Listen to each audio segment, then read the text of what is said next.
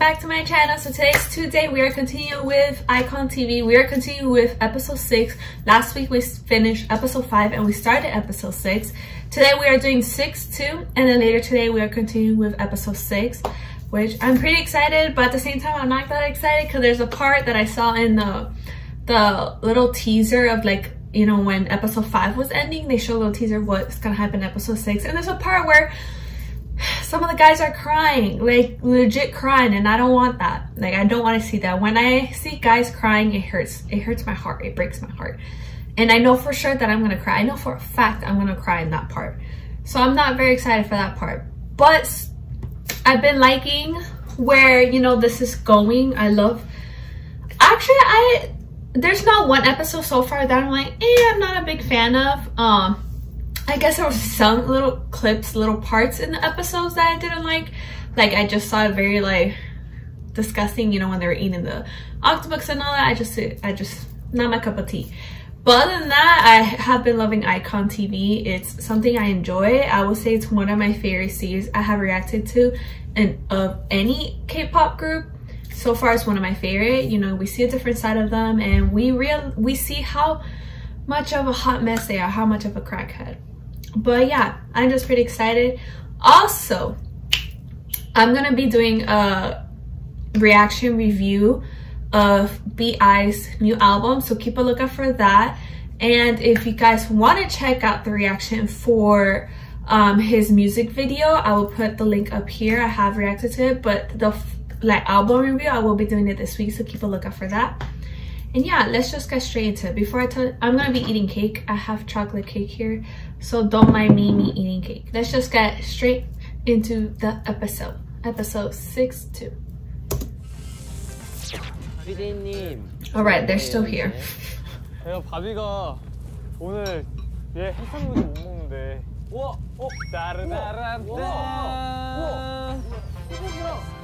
Oh, okay, they got beef for him. That's good. That's so sweet. Ooh, that looks good.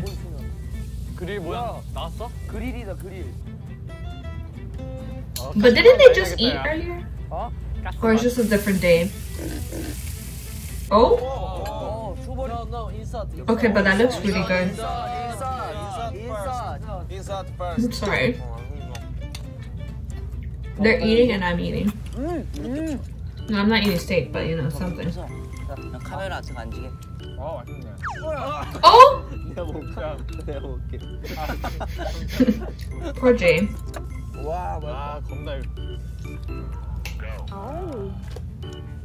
I really love Jay's hoodie.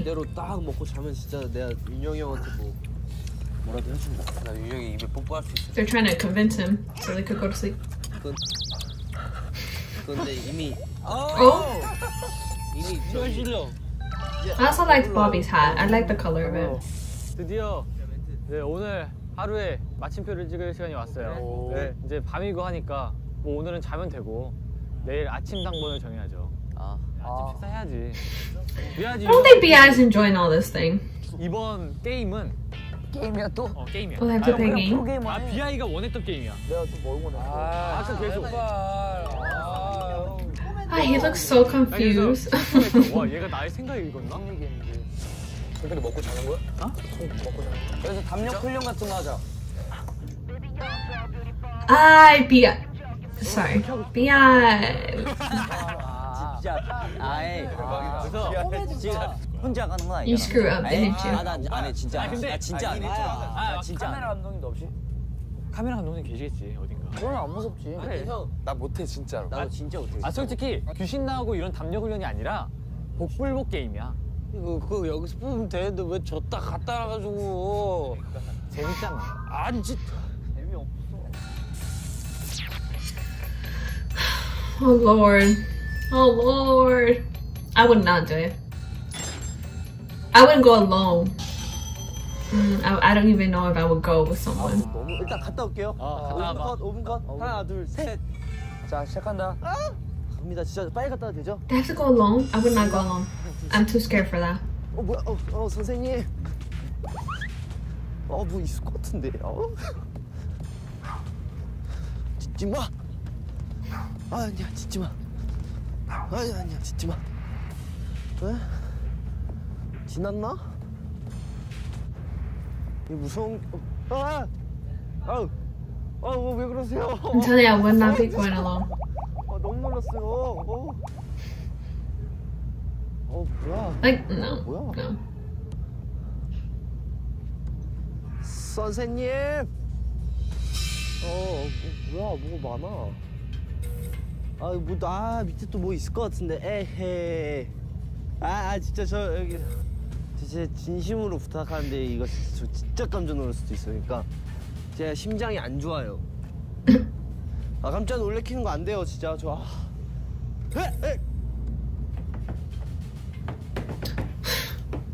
He's just doing that just to make sure nothing pops out.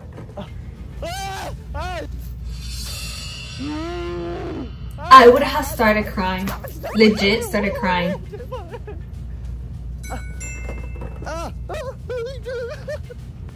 I would have started crying. Hey, he's gonna fall. 왔다. 무슨 야, 20분이 걸리지? 아니. 왜 이렇게 멀어? 멀어? 아니 진짜 왜 이렇게 오래 걸렸어? 근데 진짜 조심해요. 왜? 발 획가닥 꺾일 수도 있으니까 조심해. I don't think Jay's that confident. Oh no! Poor baby. 가서 꺼내야지.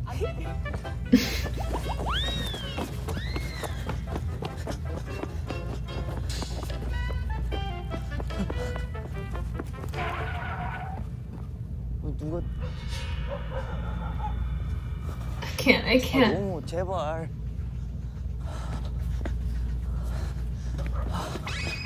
튀어나오지 마. And it's so dark, like I'm telling you, I would have not made it. 너무 어두운데? 뭐야 여기야? 제발요. 제발 한 번만. 저 못해요. 진짜 못해요. I'm telling you, I would have not be able to go alone or at all. 한 번만 도와주세요. Let's be honest here. I'm just no.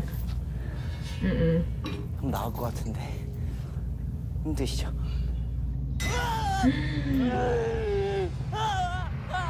진짜 제발요. She cried. 진짜 하지 마세요. 정말 부탁할게요. 제발 진짜. It sounded like he's crying. 한 번 하는 거잖아요. 죄송합니다. 온다. 오지 마세요. 안녕히 계세요. 이런 거 할 줄 알았어 진짜. 진짜. 진짜 별로다. 왔어. 생각보다 빨리 왔네 그래도. 한번 해줬어? 그냥 걷다 왔어. Are you sure? You almost cried. 정말 뭐가 여기 다 계시구만. 뭐 무섭다고. 카메라랑 함께하면 뭐 안 무섭죠. 가로등 다 있구만. 뭐야? 뭐 안 무섭구만. Hi! Of course, he would get scared of that. 뭐야? 또 여기 뭐 나올 것 같은데. 너무 멀리. Wasn't this his idea? 감독님. Well, it was B.I.'s idea, but he actually went for it.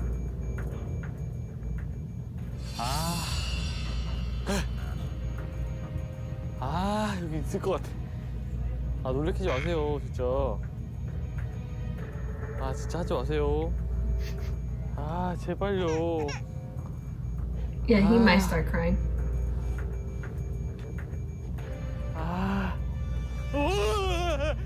진짜 이럴 줄 알았다. 진짜. 진짜.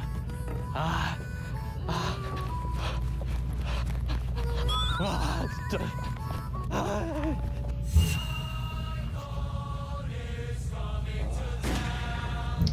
Okay, let's get it. Bruh, like nothing? Bobby. 네, 사님께서 한번. 네. Janae. 여기서 어디로 가야만 하는 거죠? 여기서 어떻게 해야 되죠? He's going a whole different place. 깜짝이야. 좀 타이밍을 더 가까이 올 수 있게 해주세요. 나 담력이 좀 세졌다? 이제 웬만한 거 안 무서워. 곤지암 나 보는 거 봤잖아. 왜 그래요? 아, 놀래라. 돌아가는 게 너무 무섭다. I love this. 아 맞다, 이거 다 꺼내야지. 야, 들어봐. 당첨이 나온 2명은 매일 아침 8시에 일어나서 아침 준비를 한다. 그리고 옆에 Eat in the morning to make breakfast? No, thank you. I don't wake up at that time either way. 오골개가 계란을 품고 있을 거래. 그래서 이렇게 엉덩이를 살짝 들어가지고 이렇게 계란을 빼내면 돼. 아 너무 싫다. 바꿀 기회 한번 줘. 바꿀 게 있어. 지금 바꿀 사람. 아니야. 바꾸면 안 돼. 누구는 보였을 수도 있어. 바꿀래? 바꿀래? 잠깐. 일단 내려놔. 바꿔? 네가 내 거 까줘. 네가 내 것도. 그냥 꺼. 또 주는. 다들 떨린다. 형 봤어? Oh gosh. 자, 가자. 하나, 둘, 셋, 고. 카메라에 먼저 공개하겠습니다. 고! 하나, 둘, 셋, 고! His hair. 봐봐. Okay. 연재 보이. 동혁이. 자 이제 확률이 좋았네요. 셋. 면제 보이. 면제 보이. 하나, 둘, 셋. 면제 보이. I feel like it's gonna be like Bob and B.I. or Jane. 눈물 날 것 같아 진짜. 자, 송 PD 고! I don't think Song would get it. 먼저 보여줘.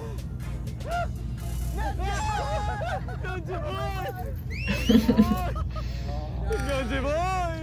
It's gonna probably B.I. and 아니, 까고 제이미? 그다음 내가 생각을 해보자. 이 형이 너랑 우리 둘이야. 그런데. 자, 고!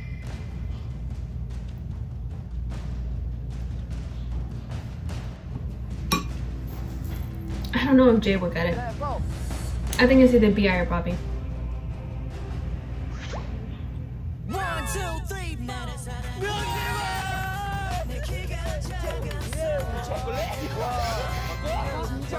둘이 아까부터 계속 받고 있었는데 똑같은 거 당첨받고 있어. 진짜 멍청이네. 와. That's tough. 왜냐면은 나는 이응을 봤어. 면제는 이응이 없잖아. 그래서 형 봤어, 안 봤어?